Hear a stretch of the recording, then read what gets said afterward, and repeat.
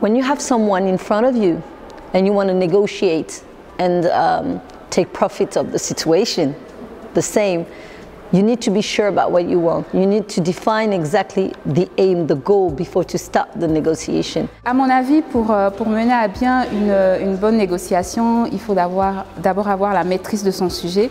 Donc il faut savoir de quoi on parle.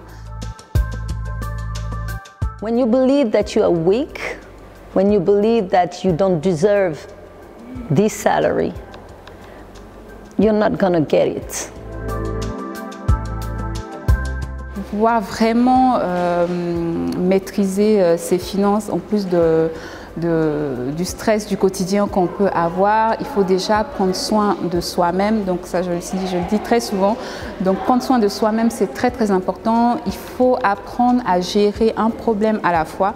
Donc il faut éviter de vouloir résoudre toutes les choses en même temps. Donc vraiment prendre une chose à la fois, un problème à la fois et laisser les autres pour le lendemain en fait. I think we need to stop considering that a woman is less or weak. We need to change this perception.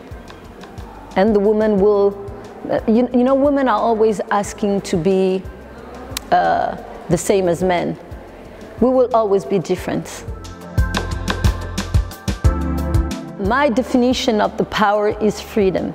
I think this is the shortest definition of the history, but I think the definition of power is freedom. I think when you're free, you can say what you want, you can do what you want, you can have what you want. You are free, free in your mind and free to achieve everything that you want.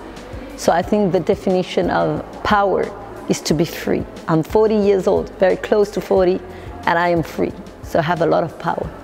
Je pense qu'à partir du moment où on a la maîtrise de sa vie, où on ne dépend de personne, on a en quelque sorte du pouvoir. Donc dès l'instant où on peut se lever le matin et décider de son emploi du temps, de la manière dont on va gérer sa journée, la manière dont on va prendre des décisions, on a en quelque sorte du pouvoir. Donc pour moi, c'est vraiment aussi simple que ça.